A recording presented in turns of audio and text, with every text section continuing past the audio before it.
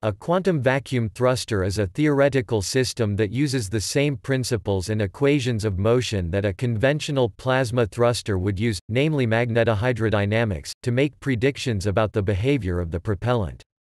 However, rather than using a conventional plasma as a propellant, a QVT uses the quantum vacuum fluctuations of the zero-point field. If QVT systems were to truly work, they would eliminate the need to carry any propellant, as the system uses the quantum vacuum to assist with thrust.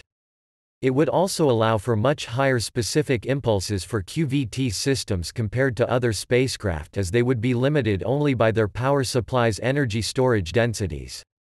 Harold White's Advanced Propulsion Physics Laboratory suggests that their RF cavity may be an example of a quantum vacuum thruster.